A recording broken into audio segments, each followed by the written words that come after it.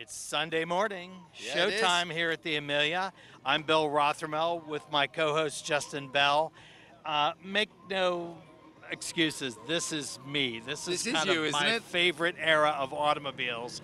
I think the 30s, or what we call the classic era of automobiles, we forget this was a tough time in America. The stock market crash had taken place, yet perhaps the most beautiful cars that were ever built in America were built post-Depression. And the 30, specifically really the 32 to 34 era, cars were just over the top and everybody was trying to outdo the other. And the expensive automobiles were really trying to capture the limited market that was available. I mean, think about it. It's 25% unemployment. People are in soup lines getting their meal, and you pull up in one of these beautiful automobiles. Not exactly a smart thing a bonding to do. experience. Exactly. But as you said, the economic impact of these cars was huge. It's huge. Yeah. And we're, of course, next to a Packard here, an 845 Roadster, which is just a stunning car. The next car is an Auburn. This was a one-year-only car called the Salon. E.L. Cord owned Auburn at the time, and he was a master at color and marketing and bling. And he chose to put all of this extra trim on the car. It has bucket seats, a special dash. You can see on the doors, at the top of the door sills, the bright trim work. Yeah. It was all to differentiate this car in a very limited market. Another fantastic Packard here, side by side, actually two Packards side by side. This was called the Goddess of Speed. I was going to ask, they are artwork on their own. The mascots or hood ornaments, whatever you care to call them, are just incredible. Another great example of that on this particular Packard is a Packard Cormorant, which was their mascot or insignia, if you want to call it that. And these are the cathedral grills that you told me about. Called a cathedral grill because it looks like the roof of a cathedral, and that's what it was referred to. You see also different kinds of wheels on the cars. The solid disc on this car. Yep. Here we go to the more traditional spoke or wire wheel. This car has what are called artillery wheels. So that's a wooden wheel that's been painted, and they were like the wheel you put on cannon when you were taking a cannon to war. Ergo, artillery wheel.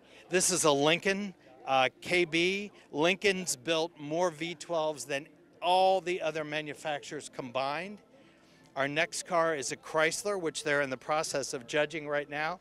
This is a Chrysler Imperial. Walter Chrysler never got caught up in the cylinder wars like Packard and Pierce Arrow and Cadillac and Franklin, etc. They stayed with a big, long, straight 8 and a beautiful, beautiful automobile. Another Auburn, in the case of this car, an Auburn Speedster. And that is unique, that light at the front. Those are called wood lights. That was a period accessory at the time. They look fabulous on cars because of that teardrop design. Very, very cool. And of course, we got to say that today's cars, you have the finance guys and purchasing, you have the supply guys and the engineers fighting the designers.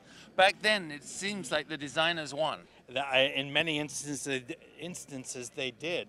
In fact, that's a great segue. Here you've got another Auburn Speedster. This was designed by Al Leamy for E.L. Cord at Auburn. Al Leamy was their chief stylist. He was 28 years of age when he designed that car. He was fired, and Gordon Burig was hired, and Gordon Burig did the update, which is the style that you see on this car compared to the previous Auburn.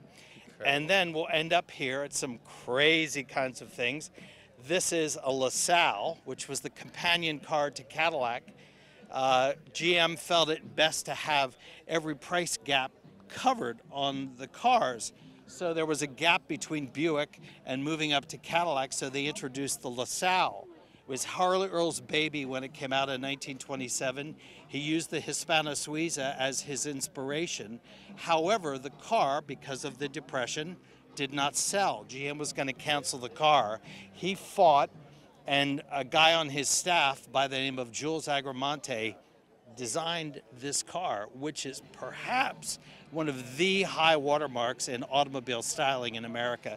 And this car is just over the It is top. so over the top. It's over the top. I can see your excitement for it. You Oh, picked it out I as love a. this stuff. Yeah. I mean, this quite is remarkable. me. This is what fascinates me most about automobiles. I just can't imagine being a working class man or woman trying to survive, as you say, soup kitchens, basically, food stamps, and then someone thunders down the road. Right. Not much of a road either. Right. Past you. It must have really made you feel special about your place in life.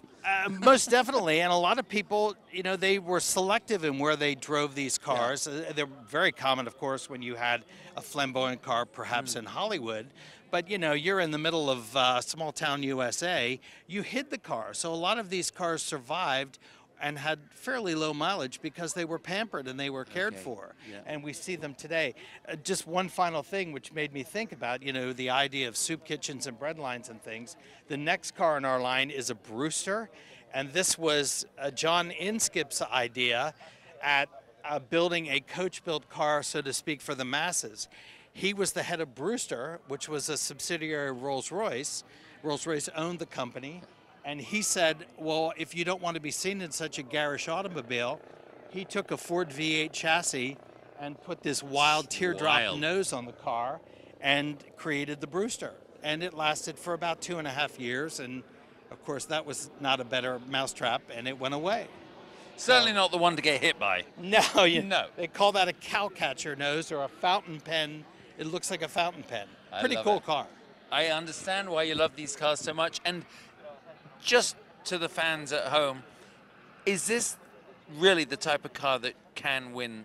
One of these cars can win Best of Show, right? Most definitely, because of the uniqueness. The many times they're one-off. They only built 3 or 4 or 1, and they have great histories and great stories. And of course, the design stands the test of time. So it's very possible we might see one of these cars as Best of Show this afternoon. Good segue. Yeah, how fun. That's why they pay you the big bucks. Totally. We'll be back with you guys in a bit. Thanks for joining us. It's been a lot of fun here at the Amelia on Sunday. And I'm learning a lot.